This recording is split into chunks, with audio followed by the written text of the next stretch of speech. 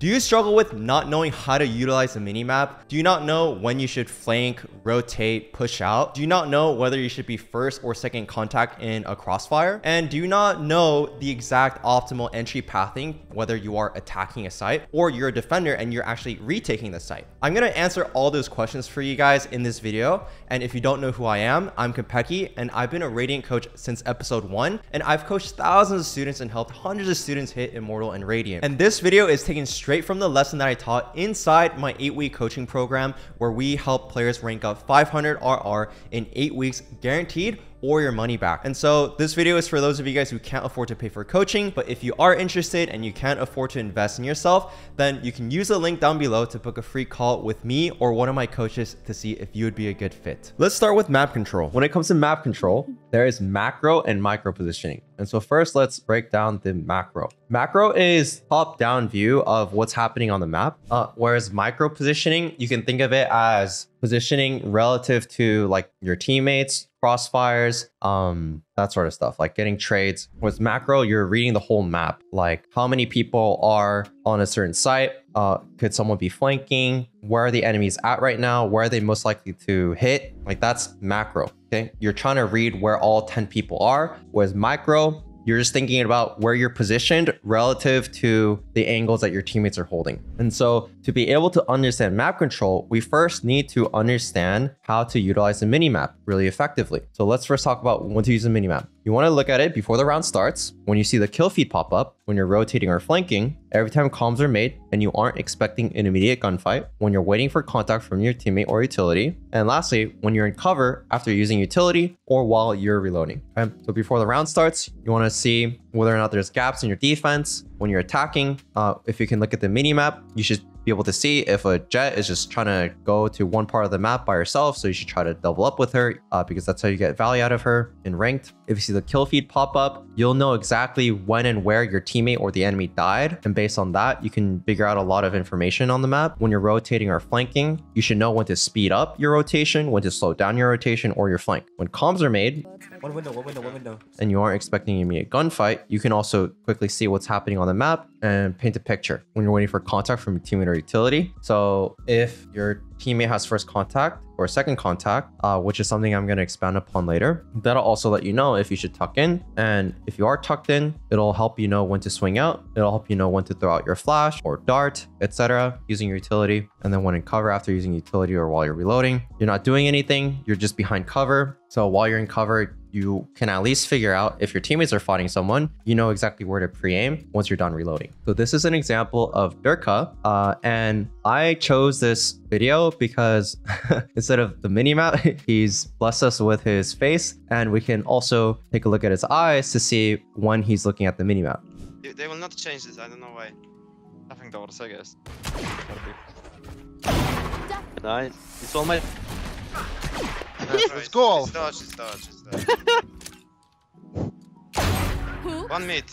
Yeah, so every time he gets a kill, or he gets a kill on the guy peeking long, he gets in cover, he looks at the minimap to see where all the fights are happening. When he's scaling up long, he's also aiming here. He doesn't take a look at the minimap, but once he gets behind pillar, he can take a look again because he's behind cover. And then after he gets a second kill, he's able to see that the rest of the teammates are fighting towards mid, and like all the enemies have pretty much been spotted. So he's just able to leave, okay? And just knife out, go into spawn, he sees the spike, and then gets a kill. Flanking and rotation. If there are, these are just general rules to follow. Think about patterns that I've recognized in game that you guys can start to spot as well. If you are defending and on the attacker team, you see 3 to 4 enemies spotted, including the sentinel and smokes, then it's probably a 5-man rush. So in this case, pushing their flank to contain them is ideal, or fast rotating to help your teammates is also good if you are nearby, okay? So if you're farther away, so let's say if they're hitting A site on Ascent, if you're far away, then it might be good to actually push out a B main and flank them, or you can actually, it depends too, because what if they're doing a split push versus a 5-man hit, okay? Well, if it's a 3 to 4 enemies and it's most likely just a 5-man rush, then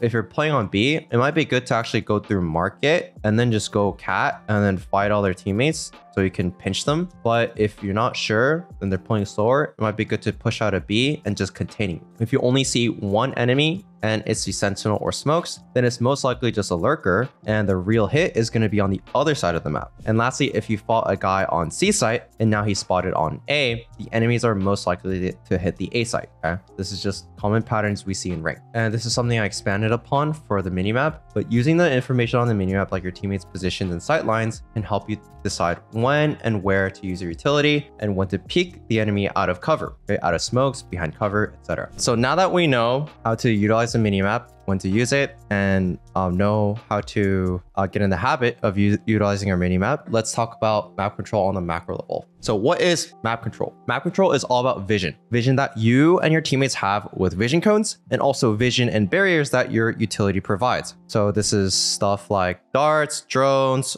sage wall, cypher trip, unless, you know, people can TP through it with like Omen or Yoru. Those are some things to keep in mind, but that's what map control is about. And you and your teammates must rotate or position yourselves to establish as much map control around the map. And why do we do this? Why map control? Why is it important? The more map control your teammate has, the more info you have on the enemy team. Because if you guys take up more space on the map and you don't see any enemies, that means you know exactly where the enemies are trapped on the map. And that also means more enemies have to guess where you guys are on the map because they have less info. And so pushing out a B main, for instance, on Ascent with a Sova Dart lets us know that by a process of elimination, if no enemies are there, they have to be towards mid or A, okay? You pinch them. And again, having all parts of the map covered on the defender side or CT side lets your team avoid leaving gaps in your defense and getting pinched, and having more parts of the map covered on the attacker side or T side lets your team avoid getting flanked by enemies if a 4 to 5 man hit doesn't work out. So this is a bit of an older example because Chamber has 2 teleports, but this shows the importance of map control. So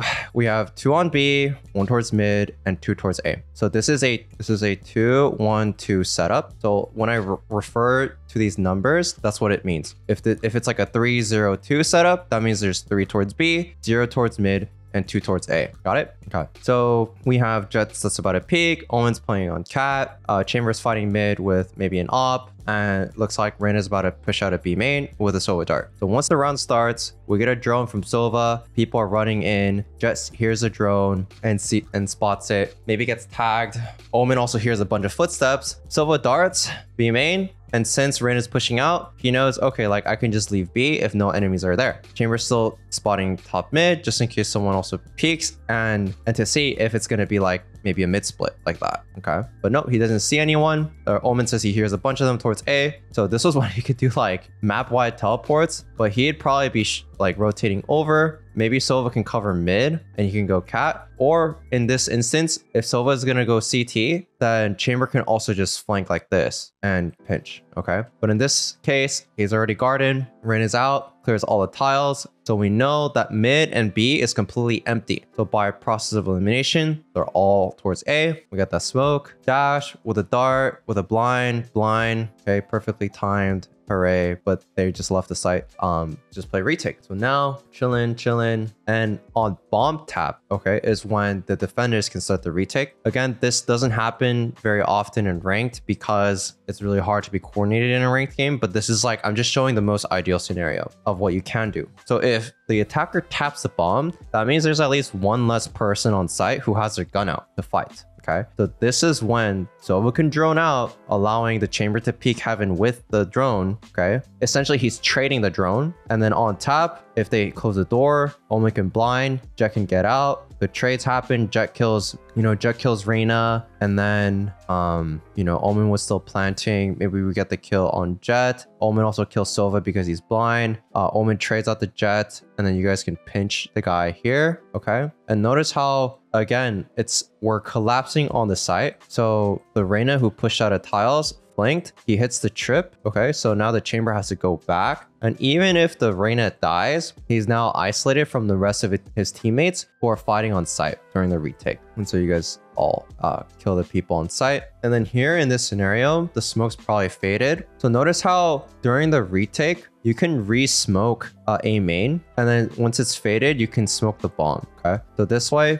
the guy has to peek out. And once he's spamming the smoke, the guys who are on site can know exactly where he's shooting from and then get the trade, okay? But if he's smoked out like this, then he can just spam the bomb for free. But if you smoke the bomb, then he has no idea where you're defusing the spike from. And if it's also smoked off like this, if it's a different agent like a Reyna or Jet, they can easily smoke, like peek out of the smoke and then dash back in, right? So you don't want that to happen. That's why you want to smoke the bomb. And so that was just a quick intro. But now when it comes to looking at the macro, to really understand it well, you have to understand the zones of control. There is the opening zone, which is highlighted in green right here. And this is a space that's contested 3 seconds into the spawn barrier dropping. There's the intermediate zone, or the neutral zone, as others like to call it. And this is a space between the opening zones and the site. So this is like a neutral space that both the attackers and defenders can fight for. And then there's a final zone, aka the site. And within the site too, I've marked it green, yellow, and red as a front, mid, and back site. And there's also off site too. Okay, so there's a front site, mid site, back site. All right. And depending on the phase of the round you're in is going to determine how you're going to fight for each of these zones. And whatever happens in each of these zones are also going to dictate what happens during the mid round and late round and during even the post plant. So I've broken down each of the phases of the round and what happens in each of these phases for the different zones of the map. So I made a little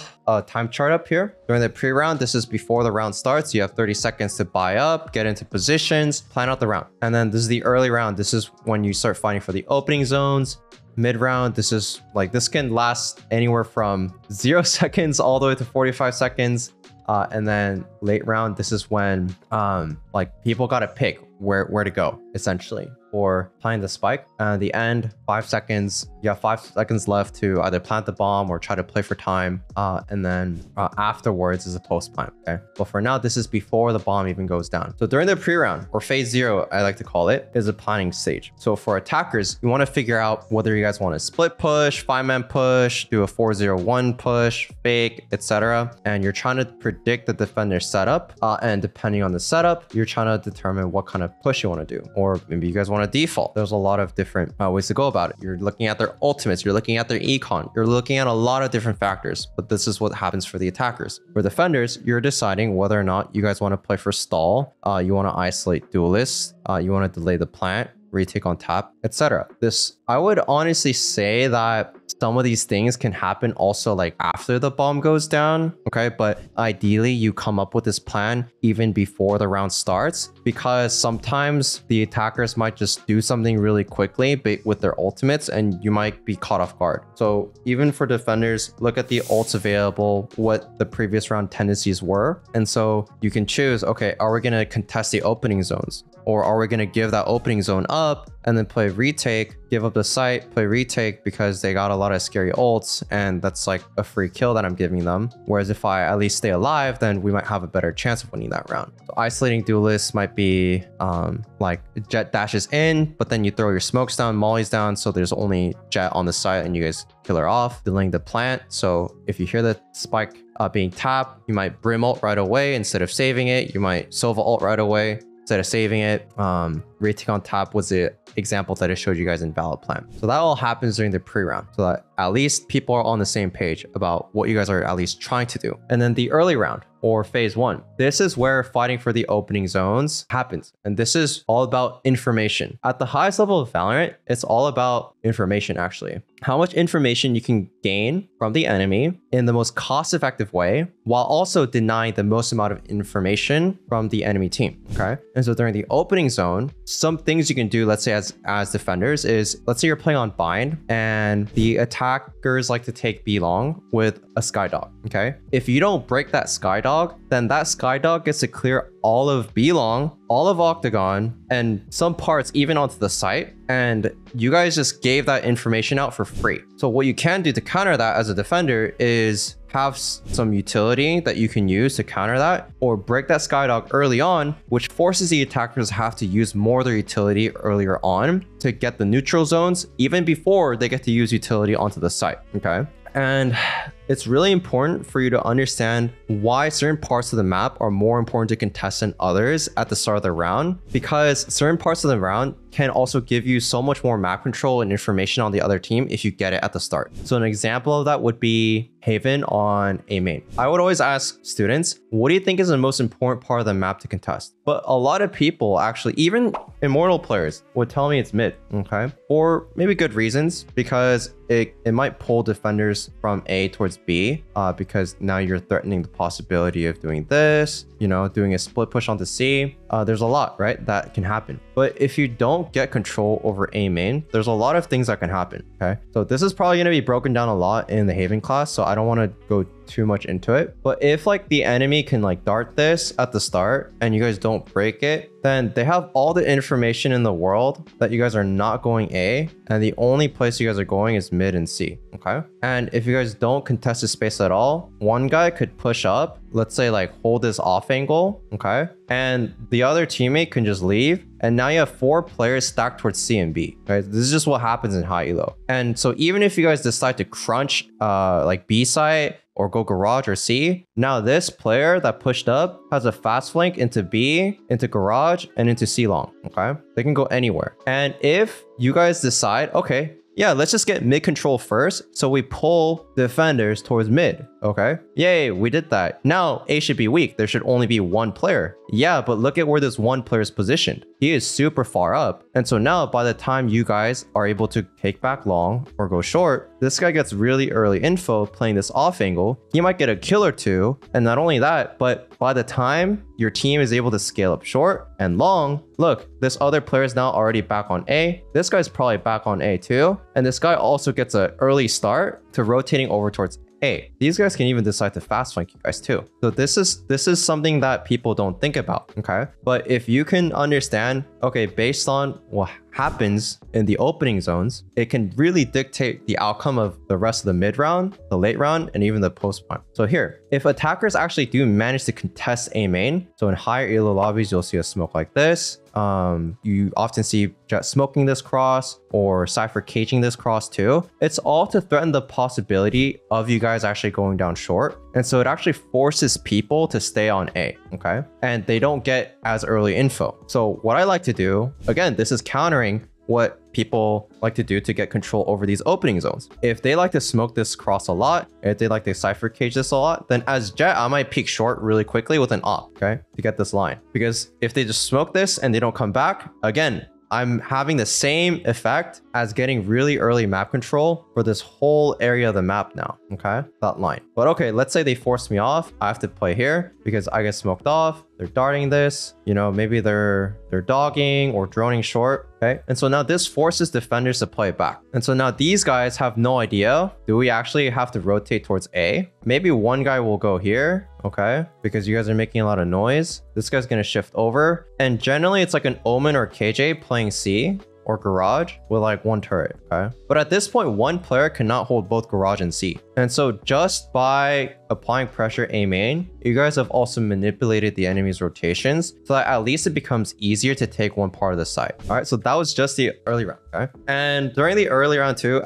there's attacker and defender defaults. Defaults are great to hold chokes together with teammates to first of all gain info. And notice I've emphasized together because it is terrible if you just go by yourself and die. That is the worst thing that can happen because you're losing a big chunk of the map that you were getting information on. And now you have to worry about, okay, like, shoot, I just died. The enemies know I died by myself. They could just be pushing up and taking that space too. So you have to go back and re-clear it. You guys lose utility that you could have used for the round, etc., etc. And so your primary goal on a default, especially for attackers, I guess defenders too, but especially for attackers, is to gain info on where defenders are playing on each side, baiting utility, okay? And then getting picks. So baiting utility so that you have less util to deal with when you're taking the site, and getting picks. 1-for-1 trades, guys, like this is a big rule of thumb. 1-for-1 trades always favor the attacker, or like 99% of the time favor the attacker in Valorant, okay? If you think about the map, okay? In a 2-1-2 setup, if there is a 4 to 5 man rush on A site on Ascent, remember like the Valor plant with the Jet, if that Jet dies in that scenario, solo peeking and she doesn't even get a kill. Okay, let's say she does get a kill. It doesn't matter because there's 4 other people still alive on the attacking side